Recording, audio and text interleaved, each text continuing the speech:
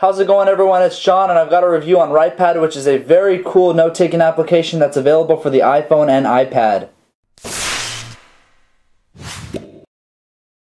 Alright, so I'm just going to let the iPad sit down for this review because this is a note-taking application. It's kind of meant for that. I mean, you can definitely be taking notes while you're standing up, but it's meant for when you're on your desk, library, maybe in class.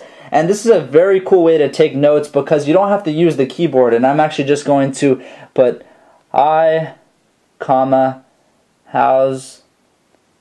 and then it's going to go ahead and recognize that very quickly and accurately, as you can see right there.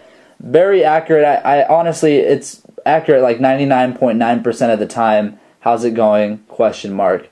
This app also has shortcuts and a lot of other options. So if I actually hit this button over here, which I'm actually just going to set the iPad down, you've got all your shortcuts. You've got your cut, copy, paste. If I put in org, it'll actually make the URL for me right there, and all I've got to do is actually type in the name. So let's say it was john.org, and my handwriting was just horrible there, but it went ahead and recognized the website, john.org.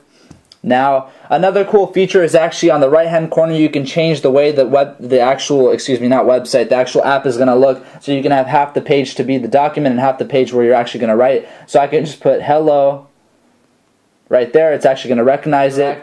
Over here in the top left-hand corner, you've got a couple other options like a spell checker, inserting contact, even selecting the style. If I hit that, you're going to get different styles here, which are really cool. And you've got this button right here, which will actually allow you to share your document over through Twitter, email, even exporting it as a PDF or printing it out. So if I hit print right here, it's actually going to allow me to select my printer, and it's going to look for my printer, and I can actually print that out. So again, I definitely recommend everyone check out Writepad. It's a very cool application. If you're tired of using that keyboard, you've got another way of actually typing. And thanks.